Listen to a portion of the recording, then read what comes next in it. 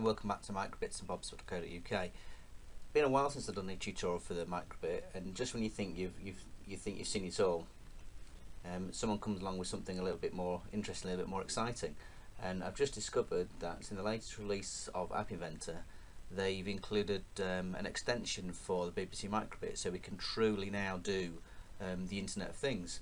So what I'm going to quickly sort of show you here is taken straight from their tutorial. I take no credit for any of this. I've nicked from the tutorial. There was a couple of bugs in the tutorial that I'll point out as I've been going along.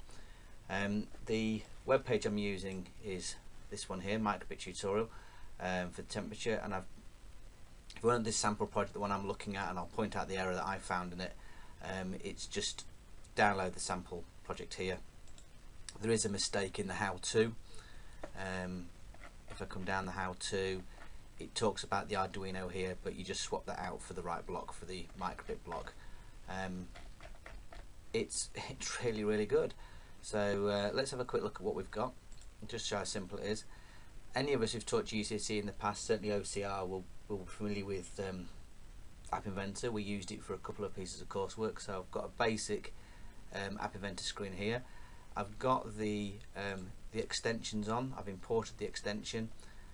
All you need to do in the help file, there is a link to the URL for the extension. Let's just show you it.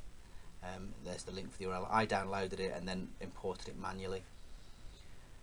Let's go back, and we've got the Bluetooth low energy link on, and we've got the temperature probe here.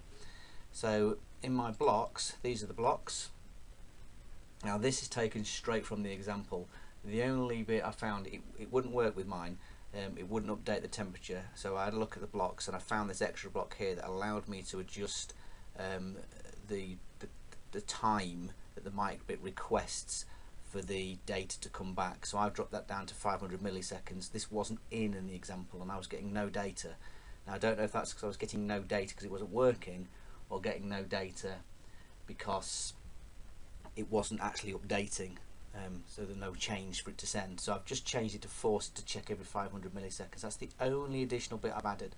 So we've got scanning the Bluetooth, finds the device, we've got the stop scan, we've got the bit that requests the data here, disconnect, and the bit that displays it on the screen. So it's not my work, it's just taken straight from a tutorial. If we look at PXT, this is all you need for PXT. This is what goes on your microbit. So when my program starts, it scrolls temperature and then little T, and then it starts the Bluetooth temperature service. When I connect, I get a C. When I disconnect, I get a D, so I know it's working. And then what I've done is I've flashed it to my microbit, I've put the app on my phone, and I've put my microbit in my fridge. So we're going to see what the temperature of my fridge is. So let's take it from there. Okay, so hopefully we can see this. I've actually put the microbit in my fridge, and we can see the temperature there is dropping down. So my fridge is in the back room, so I'm about 50 meters away from my fridge. No, I'm not. 20 meters away from my fridge. It's in there. Data's dropping. I've connected my fridge to my microbit to my phone. How awesome is that? I'll add the Appinventor and the PXT files to this. I was disconnected. I think it's just got a little bit cold. But thanks for watching. Taking the microbit out of the fridge, it was getting a bit cold, I think, and I'm a bit far away, so I'm just going to get the two together. So I'm scanning. There's the microbit. Stop scan. Connect. Connected.